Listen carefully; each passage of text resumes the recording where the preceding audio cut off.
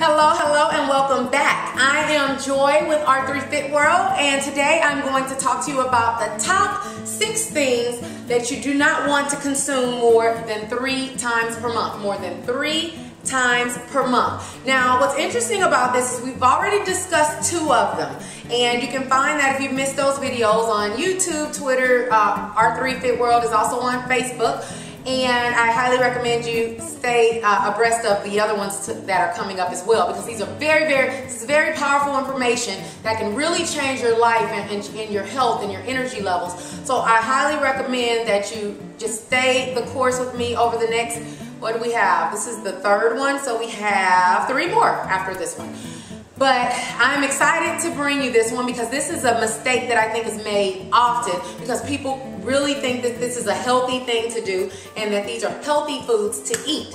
And so we're going to basically debunk that myth today. So drum roll, please. The 3rd food that you do not want to consume more than 3 times per month is fruit mixed with something else. I'm talking fruit mixed with carbs, fruit mixed with protein, fruit mixed with nuts. It doesn't matter. Anytime you mix fruit with another food, what will happen is this.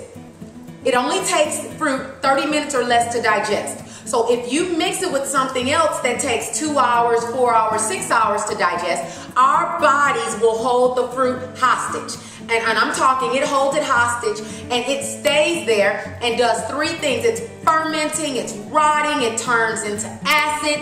And while that happens, now you're wondering why you have migraines, why you have excessive bloating all the time, why you have gas. And it's because of the fact of improper food combinations. So when you know this, then you know not to do something like this more than 3 times a month, and definitely not to do it as it relates to on a frequent basis, every, several times a day or several times a week, because it will do the same things over and over and over, because fruit was designed for you to consume it alone.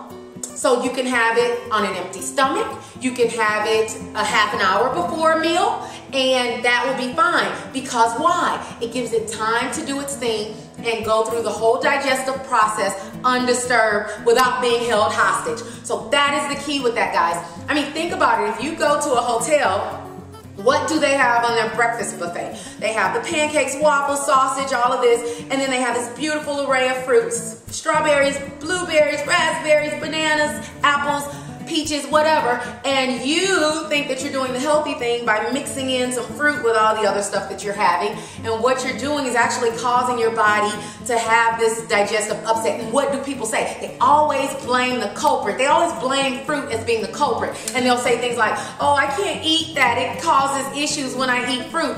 Yes, it causes issues because of the way that you're consuming it. It's not designed to be eaten in that way.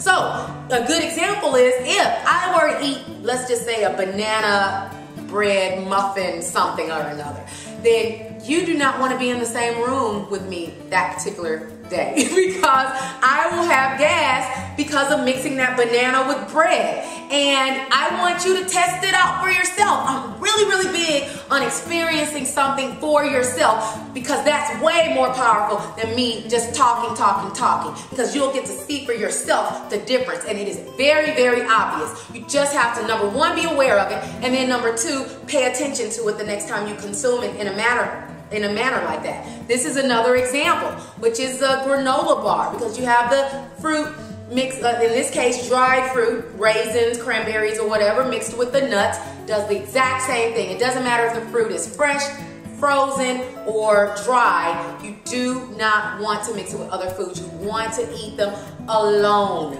at least 3 times or less per month, and it will help your body tremendously. You will feel so much more optimal, and you will thank me later. Maybe not now, because what I'm saying, you're trying to wrap your brain around it, but I'm telling you to let your body be the judge, and you'll see for yourself, which is super powerful.